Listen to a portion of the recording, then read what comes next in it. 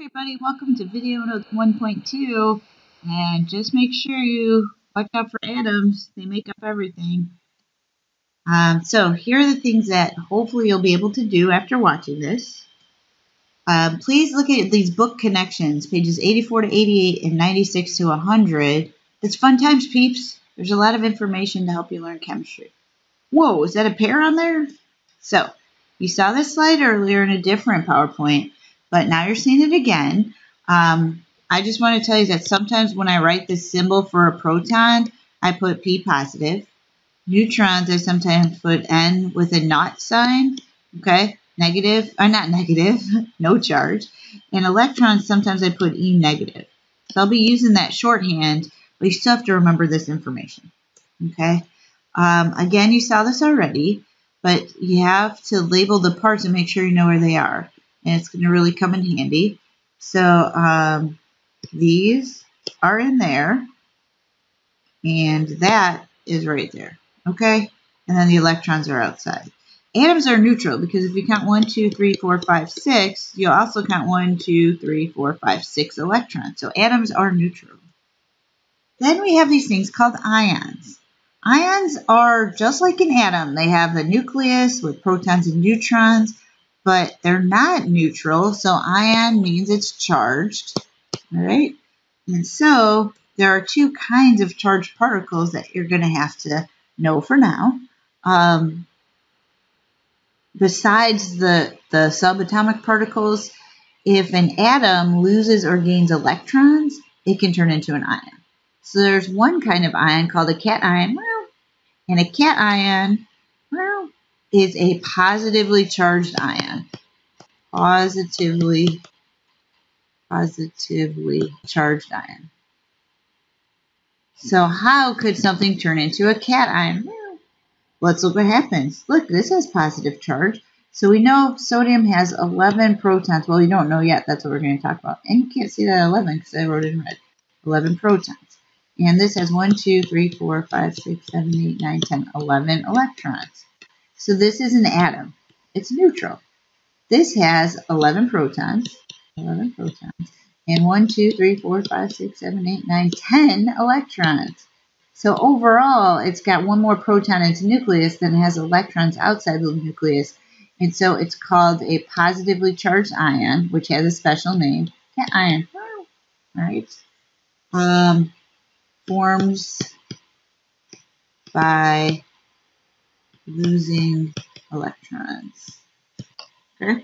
So if you can have a cation, you can also have an anion. So an anion is a negatively charged ion. Negatively, just want to spell it right, charged ion. And that forms by gaining electrons. Okay? So this is nitrogen, has 7 protons, 7 neutrons, 1, 2, 3, 4, 5, 6, 7 electrons. So it's neutral. It's a nitrogen atom. This has 7 protons, 7 neutrons, and 1, 2, 3, 4, 5, 6, 7, 8, 9, 10 electrons. So 10 electrons. This one had 7 electrons, so that's what makes it neutral. This has 10 electrons, so it's N with a 3 negative charge because that's 3 extra electrons. Oh, look, they're blue. Okay. So just some definitions and how they happen. All right, so what information does the periodic table tell you? Or me, or us? PT stands for periodic table. Periodic table, right? Well, this number, the whole number that is given for each element tells how many protons it has. Okay, so how many protons does nitrogen have? Boom, 7, you guessed it. Right? If nitrogen's an atom, it also has 7 electrons. Right? You can also know the symbol and the name, and then this average atomic mass, and some periodic tables even have electronegativity at the bottom. Okay? What does this mean? What does this mean? So the U is the X, and that's the chemical symbol for the element. So you could look this up. The U is uranium. Uranium. Oh, good. Now you have one memorized. U is uranium. This top number is called the mass number. Okay? What makes up the mass of an atom is its nucleus, its protons, and its neutrons. So the mass number is going to be equal to the protons plus The neutrons, because what makes an atom heavy? The nucleus. What's in the nucleus? Protons and neutrons. The top number is mass number. Bottom number is called Z, and Z equals protons, atomic number protons. So uranium has a mass number of 238 and atomic number of 92. Okay? So it has 92 protons, and then 238 minus 92 is, can you guys do that again? I'm going to put on the calculator just to make sure.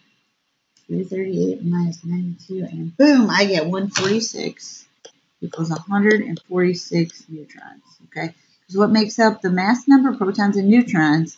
Protons are the same as atomic number, so then I find out that this uranium has 146 neutrons. Okay, so this is some notation they're going to have to know.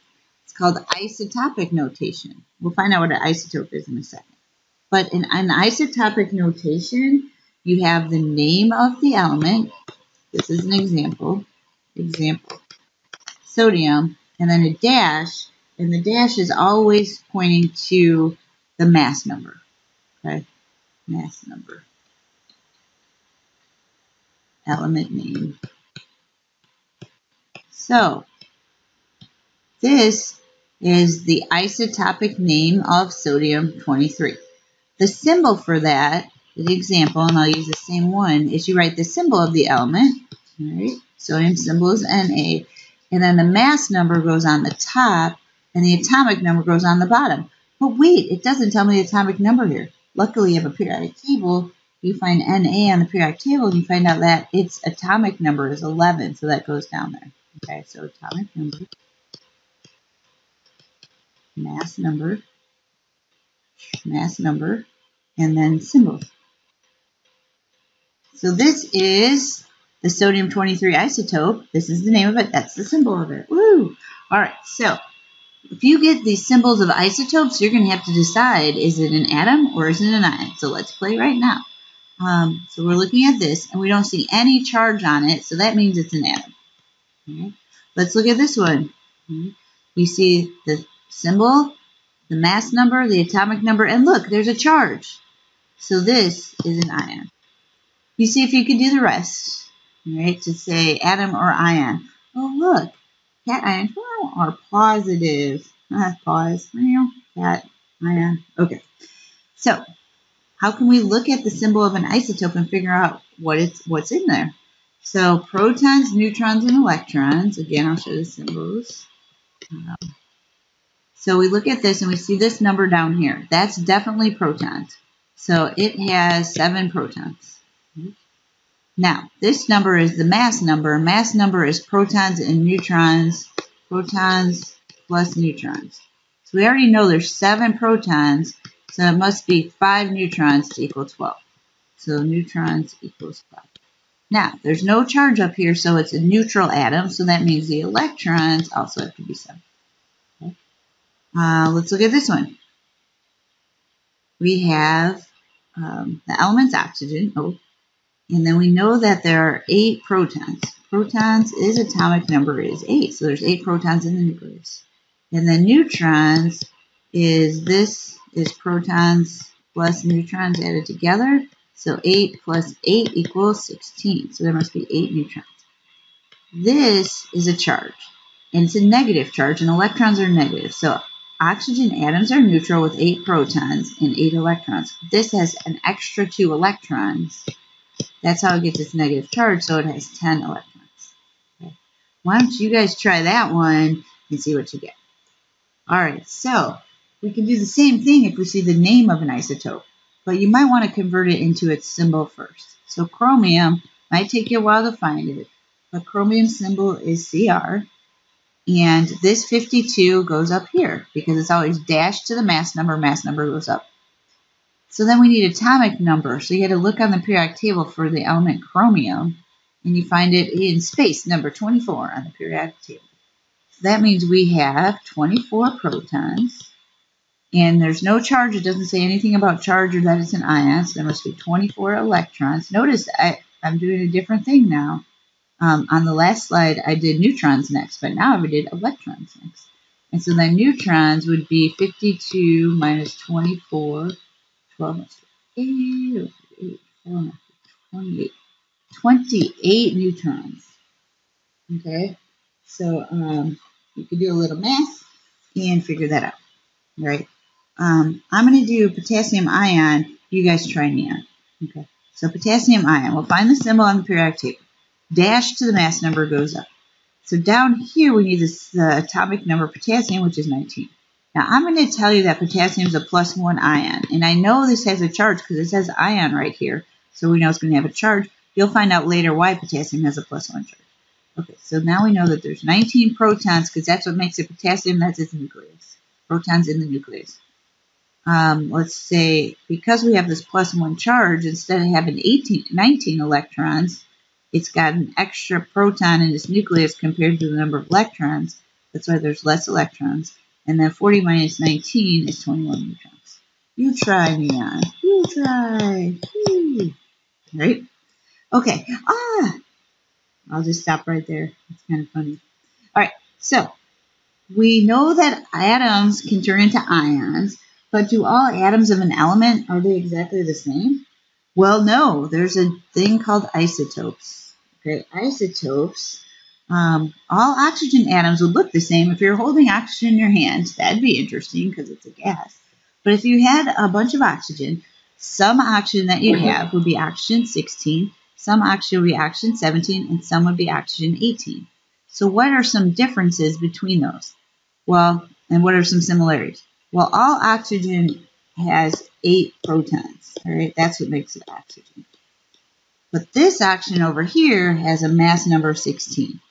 This oxygen right here has a mass number of 17. And this oxygen over here has a mass number of 18. What's the diff? Well, we know there's 8 protons in all of them. So that means these 3 atoms have different numbers of neutrons. And when you have atoms of the same element that have different number of neutrons, they're called isotopes. Okay? Isotopes. Atoms of the same element with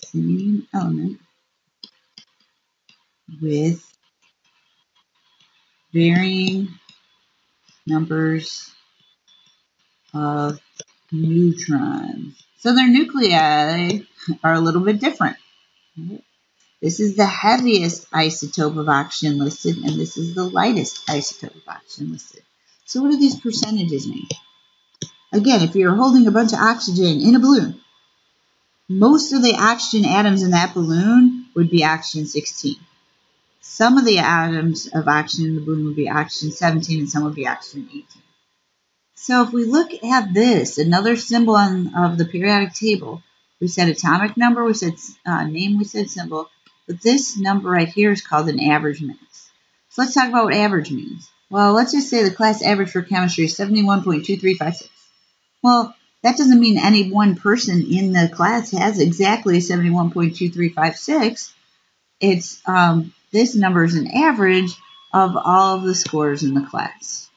Okay, this number is an average of all the scores in the class. This number is an average of the weights of all the isotopes, but it's not your everyday average. It's called a weighted average. So let's look at why. So if you look at a periodic table, oh look, it's part of a periodic table. Here's the symbol, here's the atomic number. I said here's the symbol. That's a name, atomic number, symbol. And this is the average atomic mass of aluminum. So what kind of isotopes does aluminum probably have?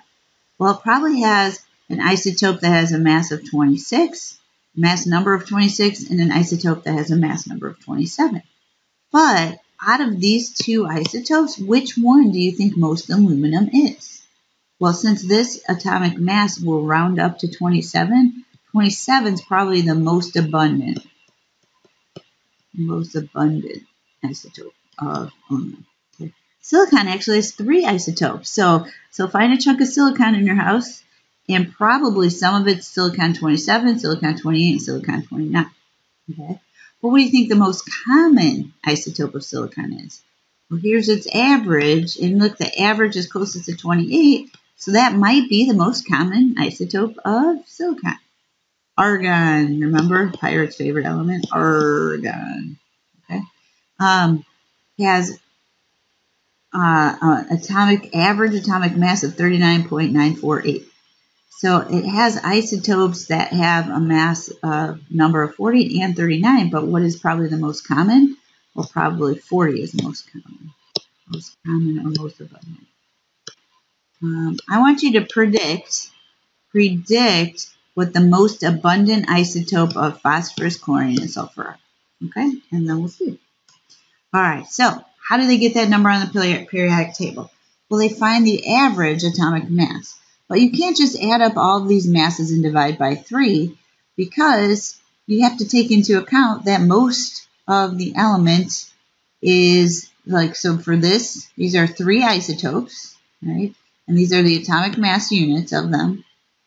And here's the percentage of them, right? So this is a percent. So if I took a straight average, I'd be thinking that this, and this all add in the same amount to the average of the atoms. But since 99% of the isotopes have this mass, then we have to do a weighted average. Okay, so it's a weighted average. And the weighted average, you're going to take the mass of isotope times its percent abundance, change to decimal. So then you're accounting for that percentage that weighs that much. And then you're going to take, we'll call that isotope 1. This will be isotope 1. And then plus, you're going to have to take the mass of another isotope times its percent abundance, change to a decimal, plus ... So this table right here represents 3 isotopes of an element. So we'd have to do this mass times the percent, change to a decimal, boom, boom, 2 places over. If you multiply those together, you get 15.95605. I'll plug that in the calculator. And then the mass of a second isotope times its percent abundance, change to a decimal, boom, boom, is equal to 0.00647. Right? And then the mass of a third isotope, see this ... you have to keep doing it until you run out of isotopes.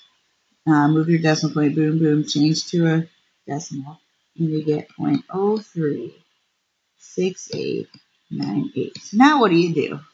Well, you take the mass times the percent plus the mass times percent. So I got to add all of these together, and I get, I'll go down here to show you, 15.99948. So you might be saying to yourself, Self, what element is this that has an average atomic mass of 15.999,418 AMU?